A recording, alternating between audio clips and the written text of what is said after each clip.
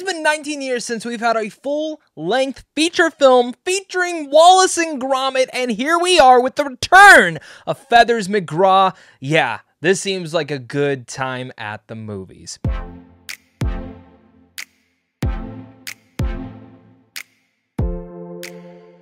What's going on, buddy? Welcome back to a brand new movie review. Today I'm going to be discussing Wallace and Gromit, Vengeance, Most Fowl. Again, it's been 19 years since Curse of the Were-Rabbit, where that was my first experience ever going to Wallace and Gromit. I remember watching certain things like back in the day during church, or even some things being introduced during school, but Curse of the Were-Rabbit was like my first major introduction to Wallace and Gromit, and I loved that movie. There was a time period where I just remembered being obsessed with the clay animation, but specifically the characters and how simple and subtle the story was, but at the same time, a ton of fun. And Wallace and Gromit Vengeance Most Fowl has kind of been one of those movies that I've been excited for, but I didn't know if Aardman still kind of had him in it, because the last Chicken Run movie, the sequel, I was a little bit disappointed in. As well as the last few Aardman films, I just haven't felt that memorable bit to. But thankfully, Vengeance Most Foul feels like a return to form for Aardman in so many different departments, and I hope that we don't have to wait another 19 years for another Wallace and Gromit movie, because Vengeance Most Foul is a great follow-up to Curse of the Were-Rabbit. Don't know what this movie is about? Well, yes, Feathers McGraw returns, but it focuses on Gromit's concern that Wallace has become over-dependent on his inventions, proves justified when Wallace invents a smart gnome that seems to develop a mind of its own. About as much as I can say without getting into spoilers. Make sure to please hit that like and subscribe button, comment down below your guys' thoughts, and let's dive into my pros. So, number one thing, anytime you come to a Wallace and Gromit movie, you expect utter delightfulness, and that is exactly what I got here. I find that this film is one of those true definitions of utter delightfulness.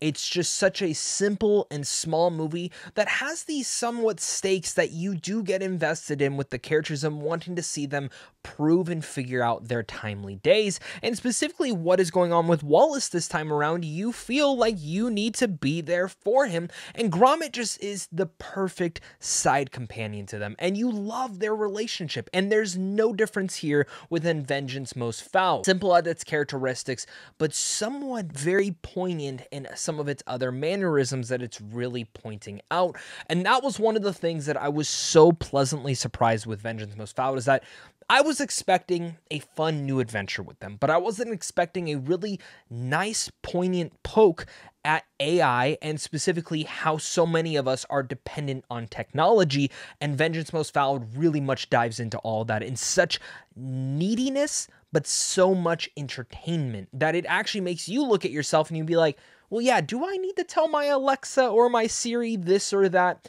And again, very pleasantly happy with how they were able to handle that, and I thought all the writing in here was just stupendous, as well as the jokes. I didn't find that a joke never hit or landed. I always felt and had a smile on my face or a giggle here and there.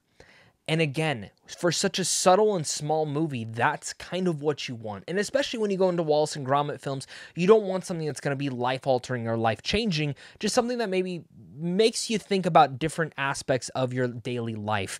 And I kind of felt like Curse of the Were-Rabbit did that in different avenues, and I feel that Vengeance Most Foul also does that here. Ben Whitehead's performance as Wallace is just always perfection. Like, there's no doubt about that, how good he is in here. So Reese Shearsmith, who plays the Norbot, this gnome that's our AI robot that helps everyone do their lawns and daily life things, which even feels more poignant, the fact that like Elon Musk just announced that new robot that like people are going to be able to buy and help with their daily lives. Like this, it feels like they saw the future and were able to already dissect and touch into that.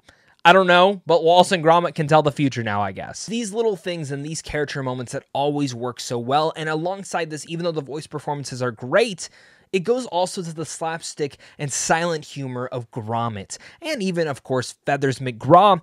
And for me, that is always one of the things I look forward to, that no matter what, the visual gags that you can get in an Aardman movie feel always somewhat stronger than the actual vocal gags that you may have here and there. And Gromit always steals the show, and I think he steals the show here. The entire third act, what they do with Gromit and specifically Feathers McGraw just had me grinning from ear to ear. And this is just, again, a movie that I feel like I needed this week. I really needed a simple and subtle movie this week to make me happy and to dive into. And it actually like really makes me sad that this movie isn't coming out to Netflix until around January for many of you guys. I wish more people would be able to experience this movie around the holiday season. And some people will be around holiday break once it comes out on Netflix, and you'll still be able to enjoy it for that. But Wallace and Gromit: Vengeance Most Fowl just hit all the delightfulness that I really needed this film to hit, and I just feel so happy with it. If you've never experienced a Wallace and Gromit movie, think Paddington.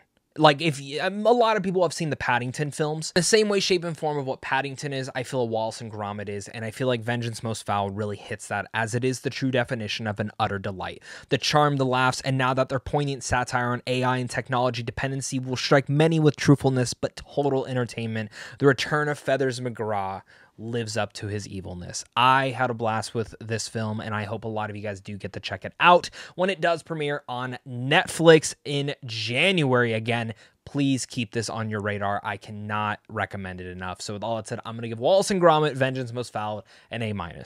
Thank you so much again, guys, for watching this. Make sure to hit that like, subscribe button, comment down below your guys' thoughts, and of course, until next time, stay classy.